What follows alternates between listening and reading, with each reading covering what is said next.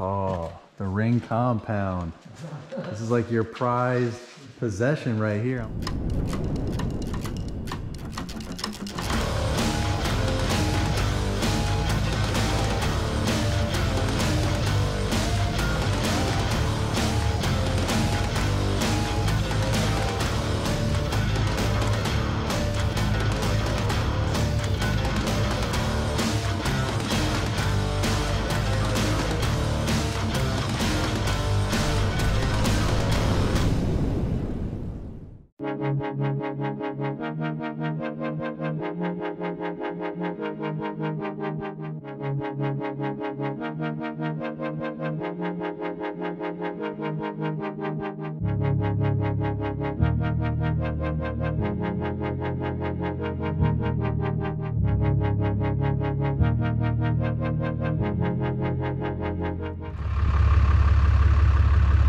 This is that tractor life, huh?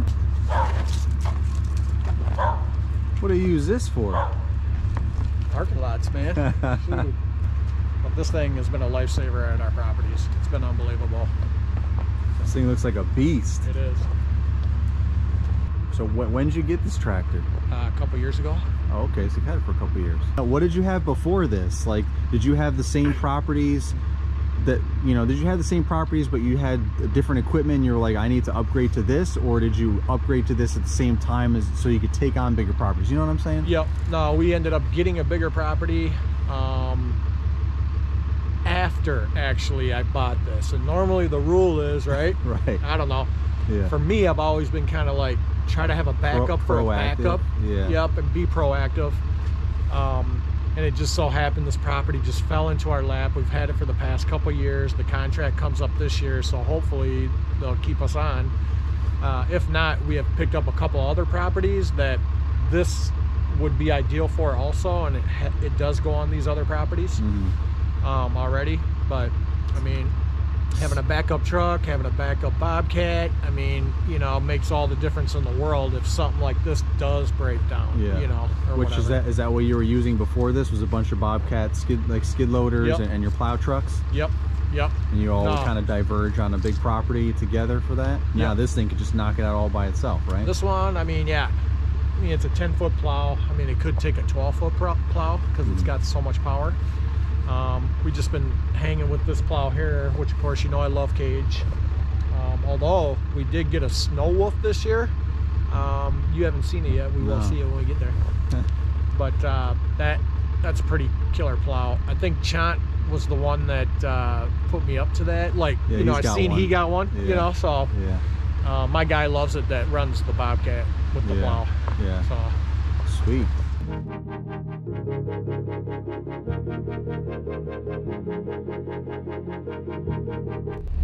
Just one of our Bobcats covered up in a tent. We got our shipping container of salt. I got the bucket ready.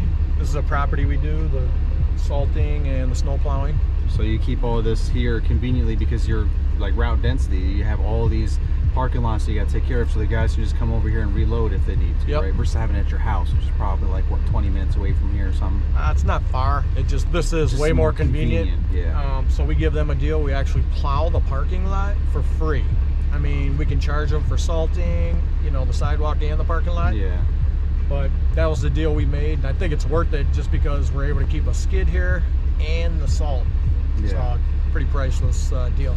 Nice. So the house that we were at before, that was your original house, and you used to keep your Bobcat and stuff all in there. And then I remember you would drive that down to like where we are now because you had all these properties. So it was super convenient, right? Not only did you have a dense route here, but you also just drove down here. But then when you moved out of there, like what was the evolution? You moved out of there, your parents are in there now, and you have a different house further away, so now it's more convenient to keep your stuff here. Where like on location, I guess, basically, right? Oh, definitely. I mean, I got one other Bobcat there that rolls around town also, because there's a job close by, and then from there just job after job, you know, where everything's dense. So yeah, like this here, I mean, this is great. It's right in the heart of our route. You could literally start on this property right here if you have a snow event or something. And then just work your way out, right?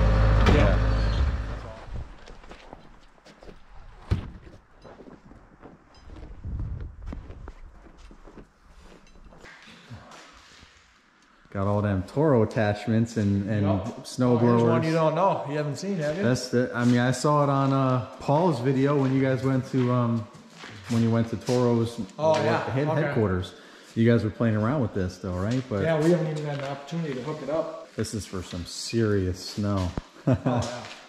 So basically, when there's too much snow for the plows to push, that's what the snow blower's for, right? I mean, I'd like to say yes, but we haven't used it. Yeah, you haven't used it, but that's the theory, right? That's the theory. No, so. I mean, when I use that Toro, I mean, that thing, I mean, I made a snowstorm. You know, I mean, that thing just shot the snow so far, I can't even hardly believe it. Yeah. So, yeah, that thing looks like a beast for sure. I know it is. Man, you can't wait to get it on and show my guys. You know? Yeah. all these snow blowers here, are these for residential, or are they for like sidewalks on your commercial properties? Both. Okay. Both. So you have commercial and residential? Yeah, we don't have a whole ton of residential, but I mean, there's certain jobs where like trucks just don't fit. I mean, we'll have Bobcats doing some of those, but where the Bobcat, it's too far for, you know, that to drive. We'll have the shovel crew take the snow blowers and use the back of the truck or whatever. Yeah. But I like these newer ones that they got out. They look kind of weird, but I mean, they do the job. They do it. They get it done. That's all that matters. Yep. And you got the Snow Wolf over here. Got the Snow Wolf. Yep. My guy loves that. So what's really the main differences between what is Snow Wolf's thing, and why did you get it? I guess probably the same question. I don't know. I mean, years ago at the GIE, I think my first GIE, I noticed it. I think my biggest hang up was just the cylinders on the wing, right? Like, you know, how much pressure could they sustain, you know? Yeah. And I feel like, what's it been, 3-4 years later now since my first one? Still doing good. You know?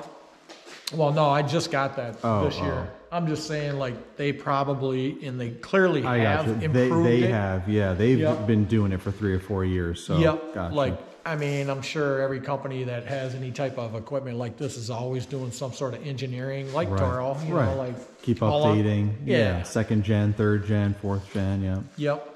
So what place does this have, and what place does the cage have? Like, what do you use both for? Same thing. Same thing, really. Just more of a personal preference. Yep. My guy who uses it loves it. I mean, I love cage, obviously. You know, I haven't personally used this yet, but I mean, if he loves it, that's all that matters to me, you know. Just because, I mean, the plow angles, you know. Yeah. You know, you can get into tighter spots because he can move the wings back. Yeah. Just a little more versatile, it seems. Little versatile. When you're just getting big, wide open parking lots, the cage box, that's fine. You just go push a ton of snow, and it's fine too. So. I mean, I think they're both comparable. I think, you know, they both have a place.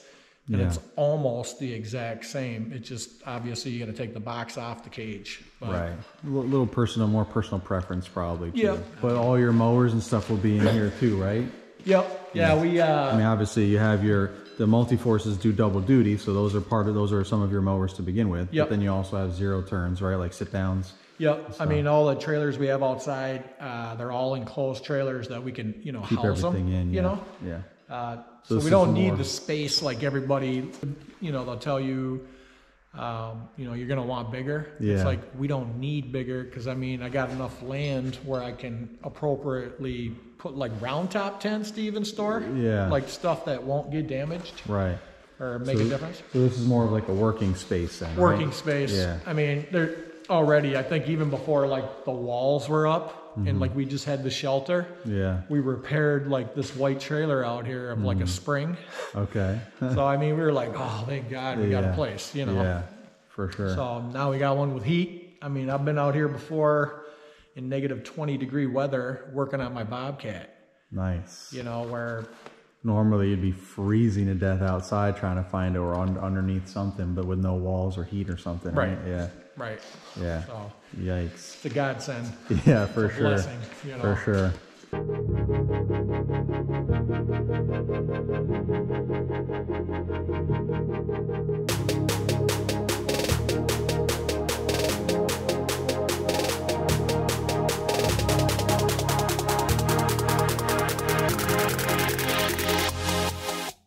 How long were you in business before you got this whole setup, before you moved here? And because I'm sure that was a financial thing too. It wasn't just like, oh, you know, we could have done this 5 years ago or 10 years ago. It was more of like an evolution process, right? Yeah, I mean, was it 14th season? 14th season, wow. So total, you've been in here. 2016, you moved here, and you've been in business since 2002. 2002, and it's 2021, so nice. And you are a seasoned vet. Yep. What I know now is, I mean, we could have probably done this years ago, the way we actually were able to keep my other house, which I moved my parents from Minneapolis there. Right. And this house. I mean, the deal was that the broker said, if we can, you know, have somebody rent that other house for 1 year on an actual lease, right, you can keep that house. Okay. I said, what? Yeah. And then they also said you can buy your next house as a first-time home buyer, down payment. I'm like, that's a no-brainer. Yeah. So, I mean, we lucked out. We've always looked for land, you know, to operate the business from, you know. Just lucked out. I mean, blessed. Yeah. and then you built this pole barn just recently, right? Yep. That beats working out of your garage now, right? Your home garage. Now you've got this pole barn. So with heat. Yeah, congrats on that, man. Yeah. Moving on up. Yep.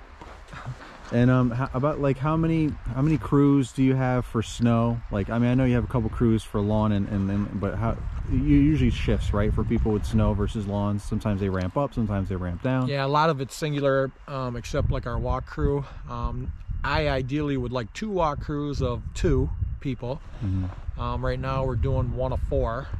Other than that, we have what, 1, 2, 3. 3 trucks where we run those normally. We'll have 1 backup truck, maybe just waiting just in case something breaks down. 2 Bobcats and the tractor. So that's what we normally run on an event. Awesome. And you have, like you said, a combination of commercial and residential? Yeah, mostly commercial. The residential, you know, all the clients know that they're not going to be first, and they're good with that. I mean, if there are some that, you know, are potential customers and they don't want that type of service, they want it right away, we'll definitely get names for them, you know, to connect with that can actually, you know, appease that. Yeah. So. Well, awesome, man. Thanks for letting me come out here again and focus on your snow setup, because I know that's a huge part of your business, probably anyone's business if they're smart. In Minnesota, right? So even though we haven't had a whole ton of snow countrywide, it's been kind of low, but I mean, you know, you see these still got plenty of snow banks here, but not as much as probably normal, right? It's been a little... yeah, I mean, this has been one of the strangest snows I've seen. But thanks for everything that you do for the community industry, and thanks for letting me come out here and take a peek into your life onto the Ring compounds. Yeah, definitely a snow pro for sure, so thanks. Yep, glad to have you.